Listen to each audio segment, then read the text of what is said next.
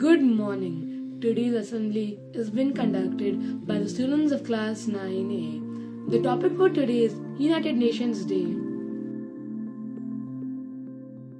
What is United Nations? The United Nations is an intergovernmental organization that aims to maintain international peace and security, develop friendly relations among nations, achieve international cooperation, and be a center for harmonizing the actions of nations. It is the largest, most familiar, most internationally represented, and the most powerful intergovernmental organization in the world. Why is UN Day celebrated? UN Day marks the anniversary of the entry into force in 1945 of the UN Charter. With the ratification of this founding document by the majority of its signatories, including the 5 permanent members of the Security Council, the United Nations officially came into being. 24th October has been celebrated as United Nations Day since 1948 to promote peace throughout the world. In 1971, the United Nations General Assembly recommended that day be observed by member states as a public holiday. How does the United Nations maintain peace and security? The United Nations came into being in 1945 following the devastation of the Second World War with one central mission, the maintenance of international peace and security.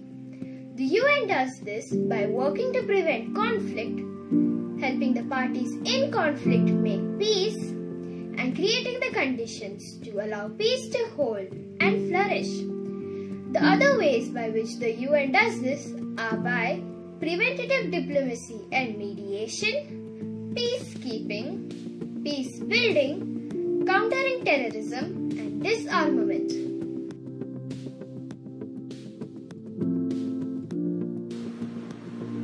Other functions of the UN: promotes economic development and sustainable development, protects refugees, provides disaster relief, counter-terrorism, promotes nuclear non-proliferation, helps countries reduce hunger, disease and illiteracy, clears landmines, protects indigenous cultures, upholds international law.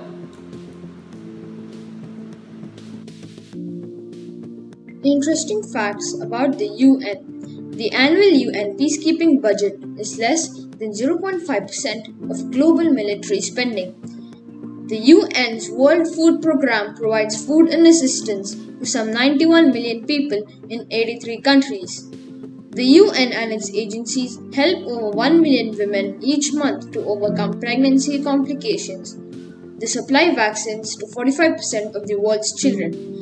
The UN supports about 67 countries a year with their elections. It assists people displaced by violence, conflict, and persecution.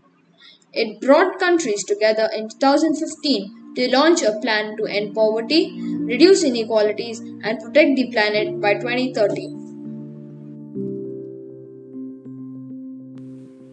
Let us pray. We pray to you, God of life. Grant us the compassion, humility, and self-discipline to value and protect each life. We pray to you, God of mercy, for all who have suffered directly or indirectly during this global pandemic. May you console and heal them.